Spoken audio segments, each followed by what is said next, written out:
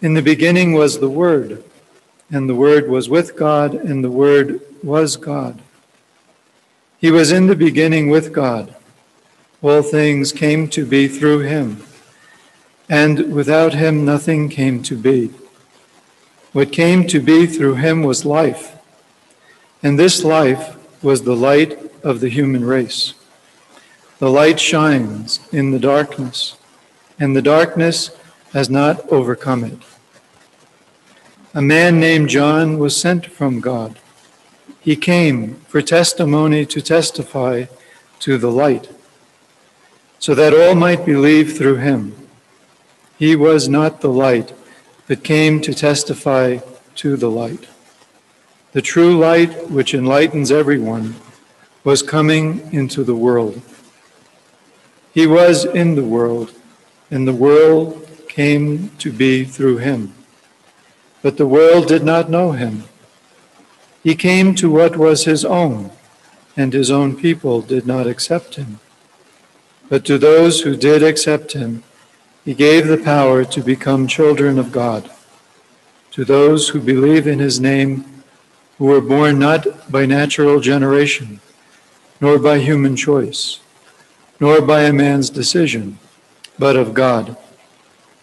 And the Word became flesh and made his dwelling among us. And we saw his glory, the glory as the Father's only Son, full of grace and truth. John testified to him and cried out, saying, "This was he of whom I said, 'The one who is coming after me ranks ahead of me, because he existed before me.' From his fullness we have all received grace in place of grace, because while the law was given through Moses, grace and truth came through Jesus Christ. No one has ever seen God. The only Son, God, who is at the Father's side, has revealed him." The Gospel of the Lord.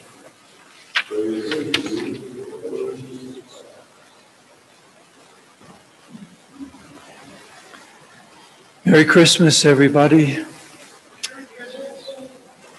On behalf of all of us here at St. Benedict's, to all of you out there in the network, wish you a very blessed and happy Christmas. Thank you for joining us, as this is our way of connecting. St. John tells us in the prologue to his gospel, "In the beginning was the Word, and the Word was with God, and the Word was God. All things came to be through him. What came to be through him was life, and this life was the light of the human race. The light shines in the darkness, and the darkness has not overcome it." And today we celebrate that light of the Word made flesh, become human like us, Jesus. I love to think of the birth of Jesus as a celebration, as we heard all through Advent, as Emmanuel, as God with us. It is both, in the beginning and for our own place in time, which is now, signifying our connection, our inherent relationship with God through all ages. And on this special day, we can reflect on the person of Jesus, who connects us with God and with one another, as someone like us. We can meditate on this passage of the gospel for a lifetime and still not exhaust its meaning. So what I would like to try to express are the many meanings Christmas might have for us in reflecting on my own experience and in a beautiful illustration from an article about current events in the universe. I love to think of Christmas for all the happiness and joy that it can bring. Or at least that is what I feel every time Christmas comes around, as well as the sadness that often joins it, or the discontent that lies underneath. I am reminded of Christmases past that to my mind were happy times, maybe not perfect, but I remember happiness. As a youngster, gifts under the tree, and as I grew older, the joy of giving gifts to others. There have been Christmases during wars, times of tension, family distress, being away from home, and eventually for me, in the monastery. I remember what I was hoping to look forward to at Christmas in the monastery. That was a genuine focus on what Christmas is all about. The celebrating of the birth of Christ, to listen to the word, to celebrate Christmas without the commercial distractions and the overindulgent hangovers. Our experience of Christmas is many things to many people. So I am definitely not saying that my experience is everyone's experience. Yet our delight often surrounds us in a lot of what goes on around us. In the monastery, Advent is the primary focus of the winter season, of cold, snow, shorter days, and makes us slow down and is conducive to prayer. Indeed, some of the commercialization of the season does seep in, but again, it is more about the brothers and the people who are friends of the monastery and the hundreds that usually visit us.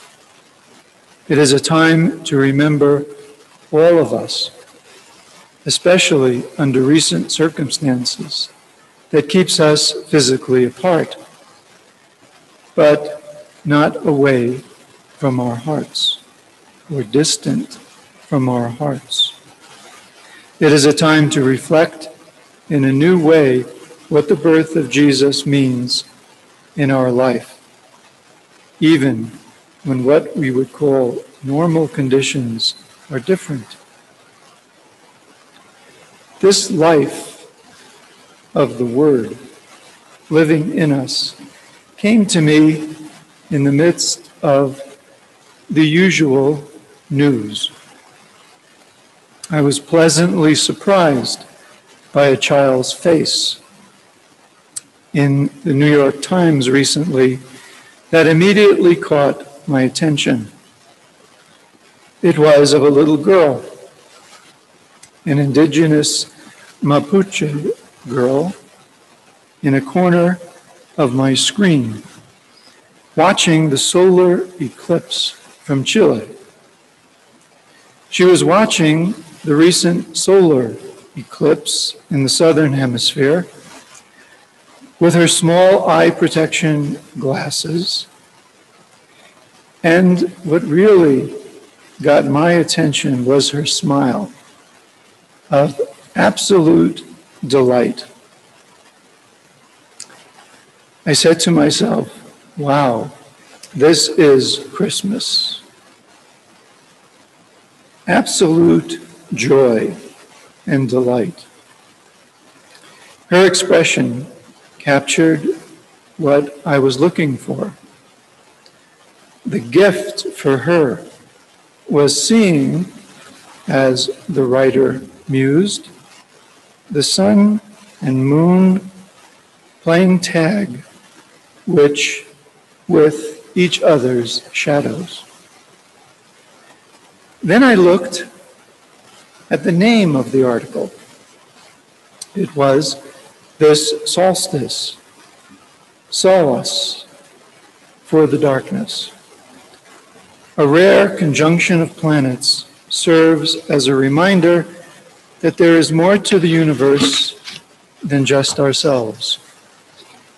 Many of us have seen and heard of this rare conjunction of the planets, Jupiter and Saturn in the southwestern evening sky. This occurrence may also have been the Star of Bethlehem, those many years ago.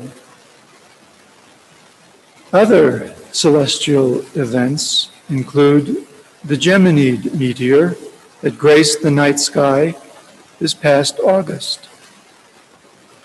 Of course, again, the recent solstice in December, not to mention the billions of stars in the Milky Way right next to us.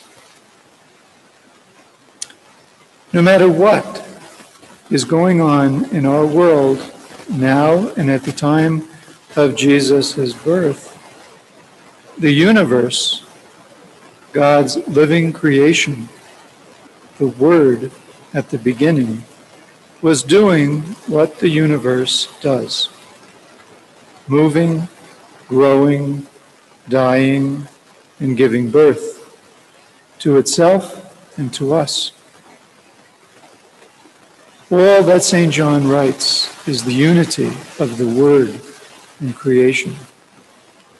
And as aware as I can be with the peril and fate of the world today, I can say all of it, the good and the bad, can be seen in the delight of that child. And Jesus, whose nativity brings a unity formed in us as God with us. So yes, watch with broken hearts children who are separated from their parents, children dying of hunger, children abused and neglected. And Jesus comes to be with them and ultimately, in due course, to show us the way to relieve that suffering so that we can live with God's delight in us. It will not be done for us, but in us, in prayer, communication, and presence, when we live the Christ life. Again, the writer of this article muses about the universe, subtle as it is. Odds are whoever or whatever lives out there will never know that we were here at all, nor will we know them. But we know who we are. We know that we are alive now. We know whom we loved and whom we lost. Maybe that's enough to ask of any universe. I would just add that Jesus, the Word, who was with God in the beginning, knows we are here and is also here with us now in the flow of our life. And this life in Jesus, born our day, is ours to share in all the new ways that we can.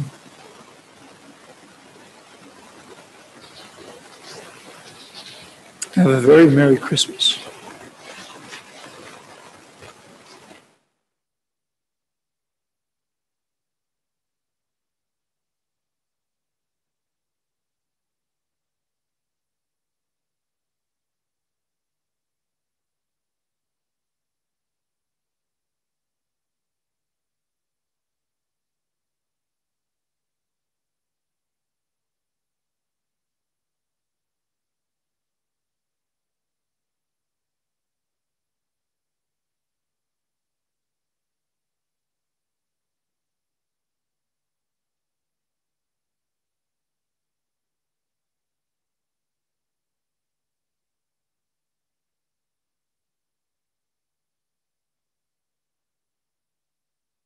Let us now rise and profess our faith.